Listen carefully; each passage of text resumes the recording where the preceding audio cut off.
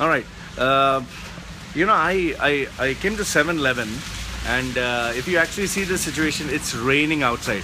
Now, because it's raining, I can't actually go back home. I need to wait. I need to wait until the rain is over. Now, here's the thing. The first one is I can sit here and waste my time until the rain gets over, or I can, take advantage of this situation and, use this opportunity to do some recording. So that's number one.